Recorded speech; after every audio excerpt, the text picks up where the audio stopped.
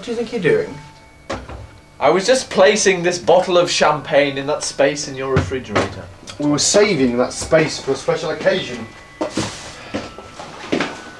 This is it. I guarantee it.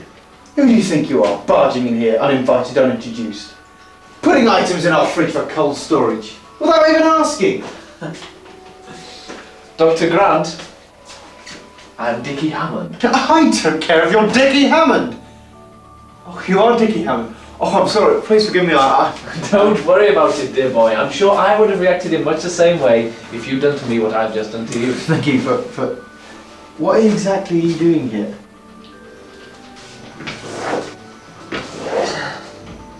I own an island off the Costa Rica.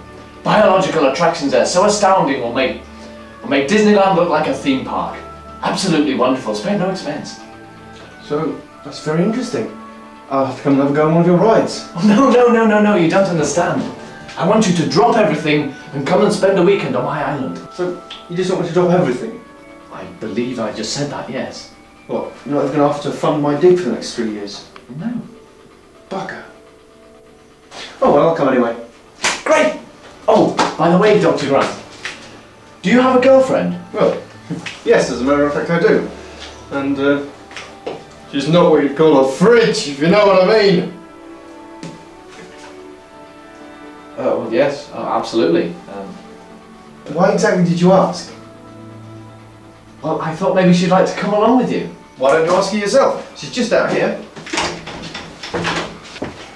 Darling, Mr. Hammond would like to know if you'd like to come to his island with us. I thought you said she wasn't a fridge. Who told you she was a fridge? Mr. Hammond, I don't tell me, please. I'll be ruined. I'll come to your island with you. Anything. Don't worry about it, dear boy. I won't tell a soul. Oh, thank you. I won't forget. Well, is she going to come or not? I'm afraid not. No, she can't. She's got to stay here and keep the lemonade chilled.